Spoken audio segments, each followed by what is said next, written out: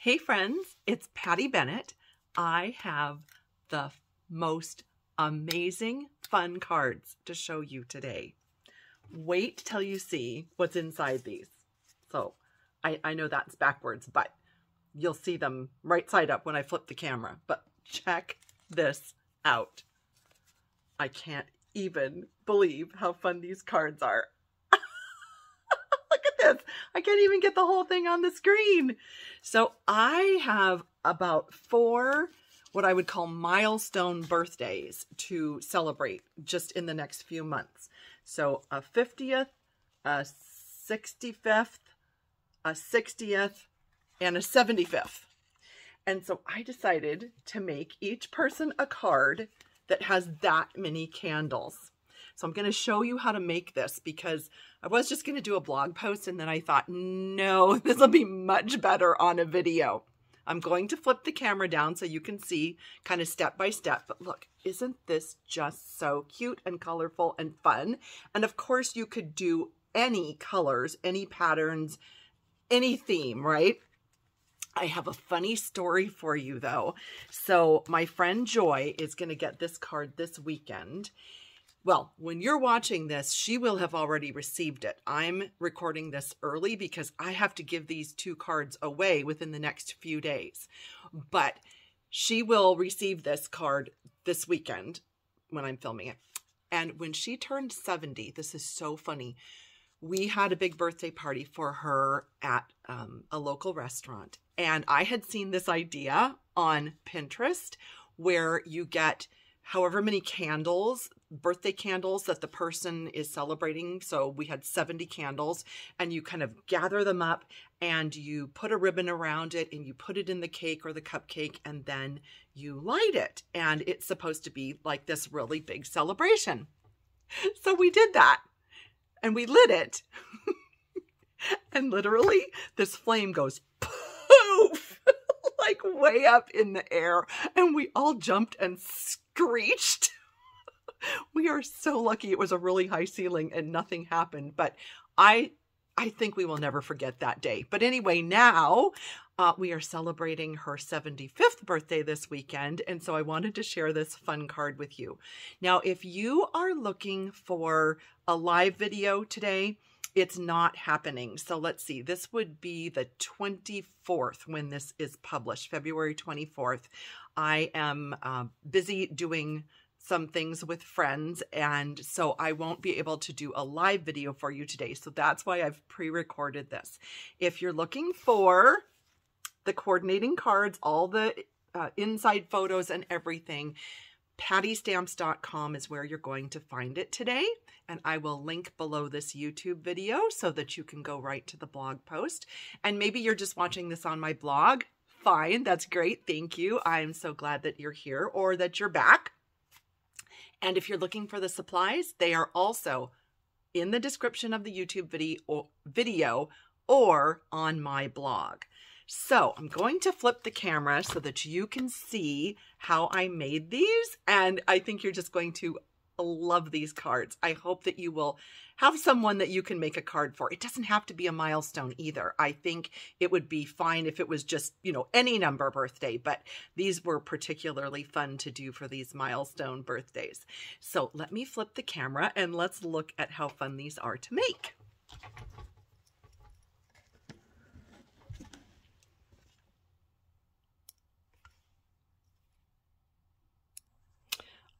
Awesome. There we go.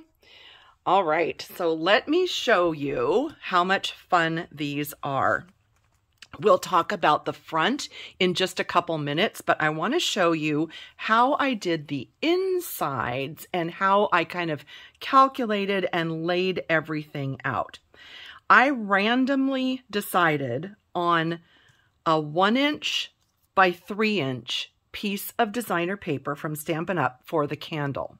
And you could make these any size, doesn't have to be, but, oh, excuse me, I said 1/2" by 3 inches. I'm sorry, 1/2" by 3 inches. Randomly decided that. And once I decided that, I saw that if I took a 1/2 sheet of thick basic white cardstock, so that would be your whole sheet, I scored it at 5 1/2, cut it at 4 1/4 so that you get 2 out of each sheet. So you can see it's going to fold in half. And that way, it just worked out that you can get 8 candles. And you can see I've kind of got them somewhat evenly spaced. I just eyeballed them. You could totally measure them if you want to, but it allowed for 8 candles per half of a card. And so then you just kind of multiply, and, you know, depending on how old the person is and how many candles you want, you can just figure that out. And you could say 8 plus 8 plus 8 plus 8, right? And then you just figure out how many you need. So for this one, 6 times 8 was 48, and I put the last 2 here, and it's happy 50th. So let's look at how I did these sheets and how I connected them together, because I had kind of a fun thought about connecting it together, and I think that you'll like this idea. I put a strip down along the bottom. You can see here that this one has a green strip, and this one has the Calypso Coral Stars. It just kind of grounds the candles. You're like, you don't have to do that, but I thought that looked kind of fun. So you just put a little squiggle of glue and put your 1-inch strip, and if you wanted a different size, totally fine. I just did 1 inch. And it's the 12 by 12 designer paper, so there's an inch hanging over. I'm just going to trim that off with my paper snips.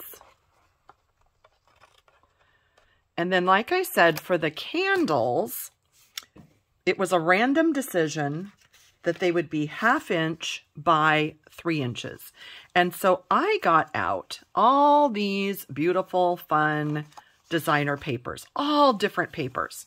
I even used some glimmer paper, and I used some textured shimmer paper. I just used a whole bunch of different paper. So if you cut them in 3-inch tall strips, and then you can cut, oh gosh, you can easily cut about 3 pieces at once with the Stampin' Up! Paper trimmer. So I've got my 3-inch tall pieces, and you just tuck them over here to the 1/2 inch mark and cut.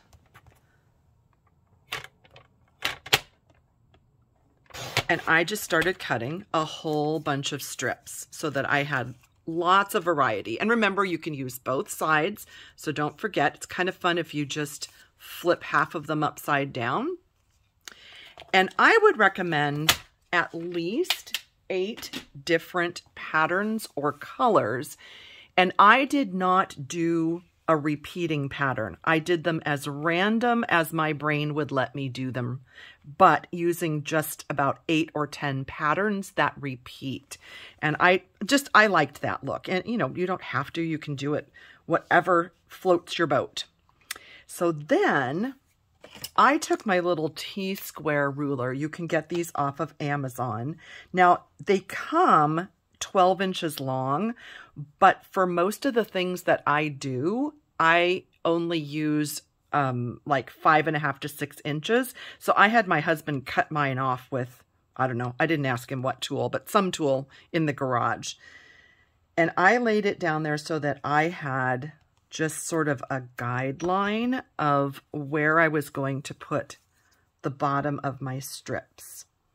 And I started on each end.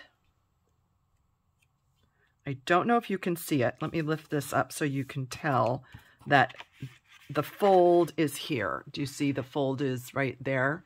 So I've got one kind of tucked up near the fold and one at this end. And then I just kept doing stripes of my glue, just a little bit of glue, liquid glue, so that you can kind of massage them into place. And I'm leaving, gosh, I don't know, around 1/8 of an inch in between each one.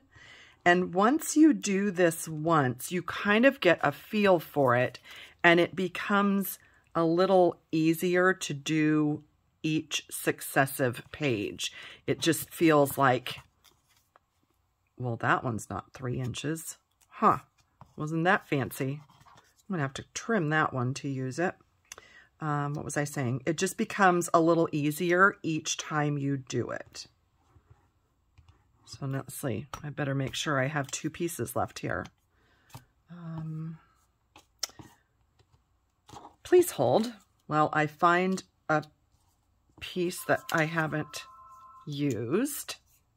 Well, let me cut a new one. Let's do a purple, and let's do a shimmer.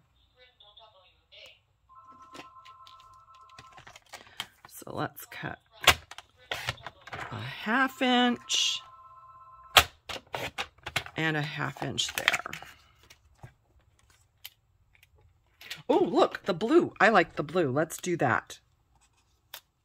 Since that's convenient because it sort of landed in the glue anyway. So we'll just do that, and then we'll do the purple shimmer.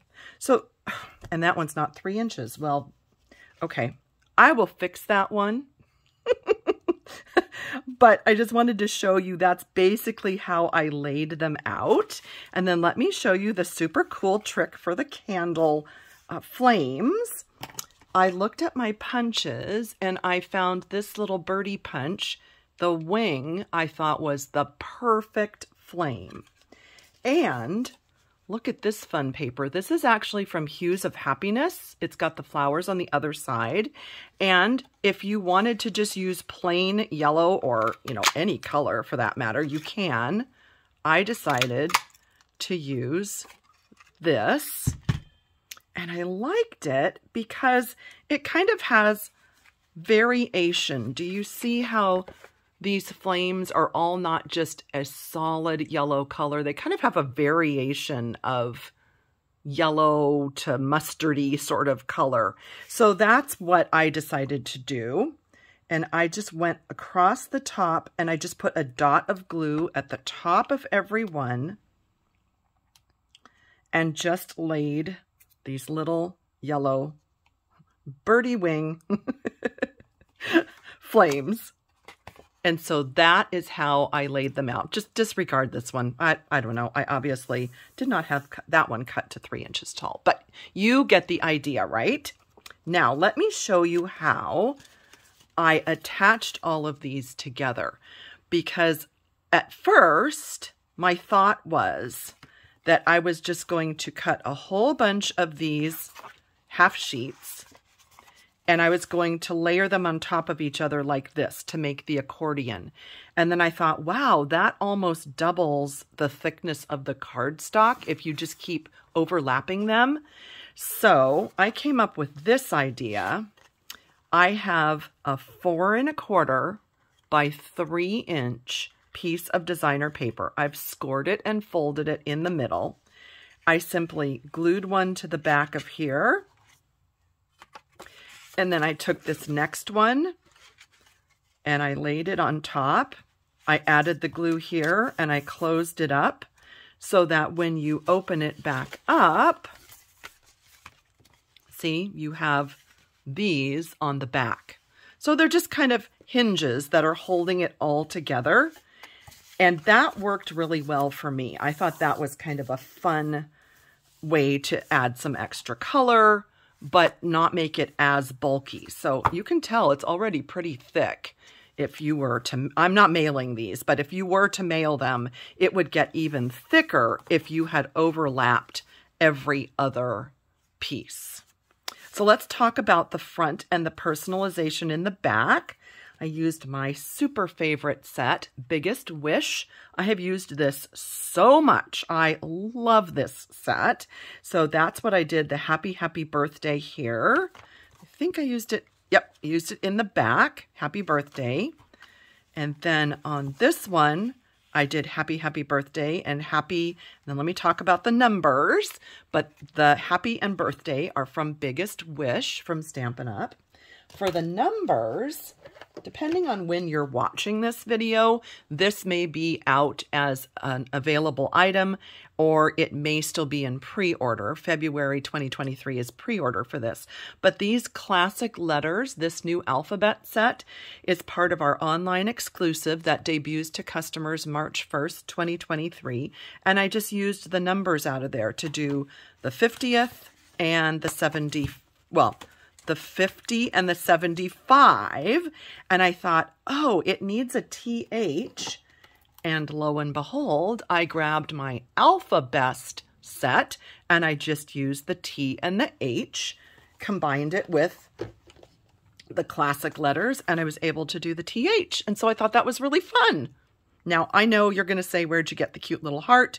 This is actually a retired punch. I had it on my desk because of making Valentines. And you can use any punch or die cut that you have to do that. On this one, I used, look how cool. This is the Enjoy the Adventure. Wait, is that what it's called? Let me just check here. I have it out. Yeah. Oh, no, Enjoy the Journey. Enjoy the Journey. These amazing papers have scenes on them, but depending on what part you use, I've used it for several of the candles, and then I die cut the For You background out of this, and so you get really cool colors, like a gradient. It almost looks like you took time to use a blending brush, but you didn't. You just cut it. And this is from the Love For You dies, has the matching Love For You stamp set. So I stamped For You, die cut it out with the smaller one, and then did the outline with the larger one. And if you can see, can you tell? Yeah, you can tell that the For You is popped up. So here's a little tip for you. I just took a scrap and I put a piece of our foam adhesive sheet on it, and then I die cut it. And so that's underneath this gradient patterned paper. And I thought that was just a fun way to get a little extra dimension there. Added a couple candles to the front. And then on this one, oh, I just realized I used the same paper on both. I didn't even notice that till just now, but I love this paper. This, gosh, if you're watching this live, you only have 4 days left to get this paper, and it is a celebration paper called Dandy Designs. It has the best colors and patterns of paper. This is a free celebration item with a $100 order. So if you are watching this after February 28th, 2023, that paper is gone. Sorry to say, but I hope you've stocked up like I did. So I just added the stamping on the die cuts. Both of these are from the Scallop Contour dies, and a little bit of stamping. Again, a retired little star punch, but you could use any punch or die cut that you have. So aren't these fun? Luckily, both of the recipients enjoy bright, fun colors. So these were so easy to create because I love bright, fun colors. And I used different patterns from the Dandy Designs, Enjoy the Journey, Flowers and More, the textured shimmer paper, and the fine shimmer paper. I just mixed and matched it all. I went to town with these. I just loved these. So I hope you enjoyed that. I hope that gives you a little bit of instruction on how you can make one. And it's so funny. I have to tell you this. When I was thinking about my friend Joy's 75th birthday coming up, and I knew I wanted to make her a special card, I thought about 75 candles. I just wasn't sure how I was going to make the card, exactly what it was going to look like. And I am not kidding you. That very day on Instagram, in my feed, there was an idea very much like this. And I'm sorry, I forgot to look it up right before this video, but I will link it on my blog to who did this sort of a accordion idea. And I'm sorry, I should have looked it up first, but it'll be on my blog. And so I just want to say thank you to whoever had that idea, because it's just too much fun. And you can't even like get this all on camera. Look how fun this is. So I can't wait to see the recipients' faces when they get these cards. And I'm sure if you make it, the recipients that you give it to are going to love it as well. So thank you again for joining me. Again, if you're looking for the projects, pattystamps.com, or you can just link below the YouTube video if you are watching this on YouTube. Thank you again, everybody, and I will see you next week.